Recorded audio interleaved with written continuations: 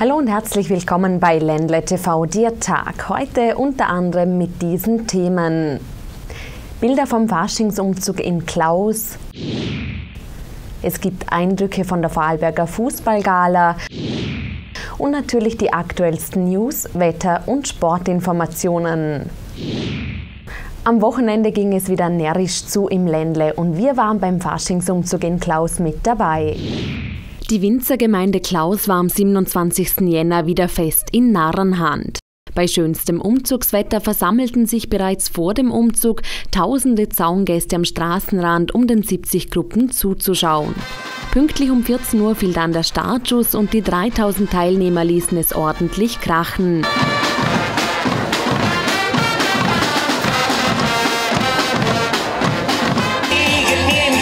Sinn, hast sie ja mal gesehen, dann bleibt sie ewig drin. 5 Tonnen Schweizer mit Brot an der nur ihre Zelt.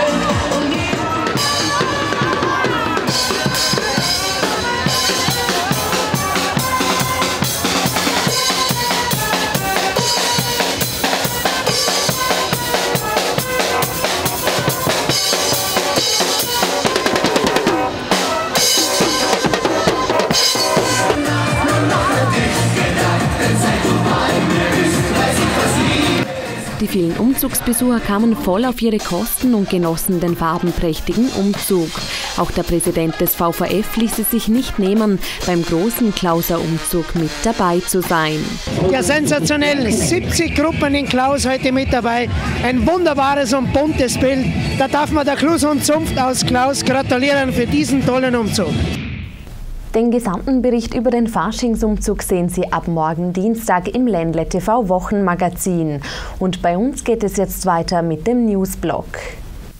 Brandanschlag auf Flüchtlingsheim. Nach dem Brandanschlag auf ein Flüchtlingsheim in Bad Juns in der Nacht auf Sonntag laufen die Ermittlungen jetzt auf Hochtouren. Das Landesamt für Verfassungsschutz hat die Federführung übernommen. Eine politische Motivation der Täter kann nicht ausgeschlossen werden. Laut aktuellem Ermittlungsstand fuhr ein dunkler Pkw in der Nacht auf Sonntag vor dem Flüchtlingsheim vor. Einer der mutmaßlichen Täter stieg aus und entzündete den Brandsatz, der in kürzester Zeit Rußspuren an der Außenwand des Hauses hinterließ. Trickbetrüger in Dornbirn unterwegs. In den vergangenen Wochen wurden bei der Dornbirner Stadtpolizei mehrfach Trickdiebstähle angezeigt, die vor allem ältere Personen betrafen. Ein Mann in blauer Arbeitskleidung läutet unangemeldet an der Haustür und gibt sich als Mitarbeiter des Wasserwerks aus. In der Folge nutzte der Trickdieb die Möglichkeit, um im Wohnbereich des Hauses Wertgegenstände zu entwenden. Und Ländle-Käse auf höchstem Niveau. Bei den World Cheese Awards 2012 in Birmingham wurde Alma Vorarlberger Bergkäse mindestens 10 Monate gereift, der Bergsennerei Lutzenreute mit der begehrten Supergoldmedaille ausgezeichnet und damit in die Riege der weltbesten Käse aufgenommen. Die Sennerei Schniefis erhielt für den echten Schniefner Bergkäse eine Goldmedaille und Rupp Bergkäse 12 Monate gereift, sowie Pfefferrebell der Sulzberger Käserebellen wurden als beste heimische Käsesorten mit dem Käsekaiser prämiert. Bereits zum 10. Mal fand am Freitagabend die Vorarlberger Fussballgala im Cubus in Wolfurt statt. Und auch da waren wir mit dabei. Die Wahl zum Vorarlberger Fußballer des Jahres wurde auch in diesem Jahr von den Fans entschieden. Tausende Coupons landeten wieder in der VN Sportredaktion und wieder hatte ein Spieler aus Altach die Nase vorn. Torhüter Martin Kobras machte auch in diesem Jahr das Rennen und holte sich somit bereits zum 3. Mal in Folge den Titel. Ja, einfach, dass ich zum 3. Mal jetzt schon Fußballer des Jahres geworden bin und dass mir wirklich so viele Altacher Fans gewählt haben. Besonders danken muss ich natürlich dem Helmut Thaler aussprechen. Der hat jetzt zum 9. Mal die Wahl gewonnen für die Altacher Spieler. Also ich glaube, da können sich alle bedanken, wo für ihn gewählt worden sind. Die Sportredaktion der Vorarlberger Nachrichten hatte auch bei der Wahl zum Trainer des Jahres ein gutes Händchen. Schlussendlich machte Austria-Lustenau-Coach Helgi Kollwitzen das Rennen. Ich glaube, das ist eine Auszeichnung für uns alle. Wir haben gut gearbeitet in diesem Jahr und sind belohnt worden.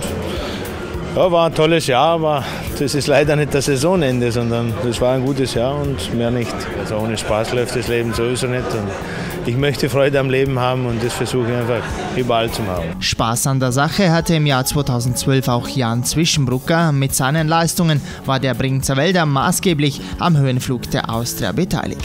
Es zeigt, dass ich das letzte Jahr passabel gespielt habe und die Auszeichnung freut mich sehr. Ja, ich sage, wenn es bei der Mannschaft gut läuft, dann kann auch der Einzelne ab und zu brillieren und so war es bei mir ab und zu und ja, wenn es, wie gesagt, bei der Mannschaft gut läuft, dann ist es einfacher. Die VfV-Gala im Cubus in Wolfurt, auch in diesem Jahr wieder eine tolle Sache. Ein toller Abend, verdiente Preisträger, tolle Preise bei der Tombola, ein rundum gelungener Abend. Den gesamten Bericht von der Vorarlberger Fussballgala gibt es ebenfalls ab morgen Dienstag im Ländle TV Wochenmagazin. Und wir machen auch gleich sportlich weiter mit dem Sportblog. Tamira Paschek klettert in der aktuellen Tennis-Weltrangliste weiter nach oben. Aktuell belegt die Dornbinnerin Platz 27. Dies ist gleichbedeutend mit der besten Platzierung ihrer Karriere. Schon im Oktober war Paschek auf Position 27 gelegen.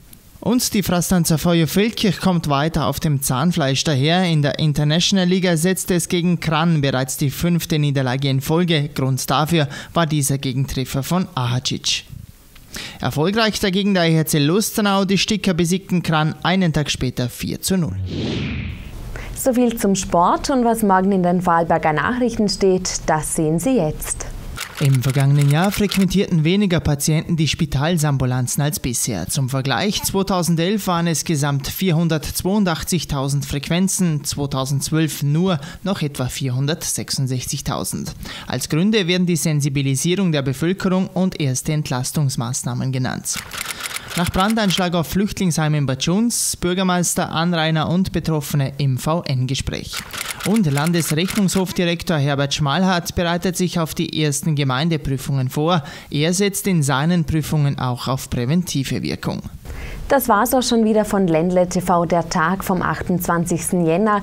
Sie sehen wie gewohnt noch das Wetter und ich bin morgen wieder für Sie da. Tschüss! In der heutigen Nacht liegen die Temperaturen zwischen -1 und 6 Grad, der Wind weht mit 14 km/h aus Südosten. Der Dienstag startet mit einer ausgedehnten Schichtbewölkung und im Laufe des Vormittags setzt allmählich Regen ein, der mitunter zu Glatteis führen kann. Die Schneefallgrenze steigt am Nachmittag gegen 1500 Meter, in den Abendstunden sogar gegen 2000 Meter. Die Tiefstwerte liegen am Dienstag zwischen -8 und -1 Grad, die Höchstwerte 5 bis 10 Grad. Am Mittwoch wechseln sich Sonne und Wolken bei einem starken Westwind ab. Es bleibt tagsüber meist trocken und sehr mild mit Höchstwerten bis knapp 11 Grad. In der Nacht auf Donnerstag beginnt es dann wieder zu regnen. Tagsüber wird es dann wieder sonniger und milder. Am Freitag ist es dann stark bewölkt bei Temperaturen von 5 bis 9 Grad.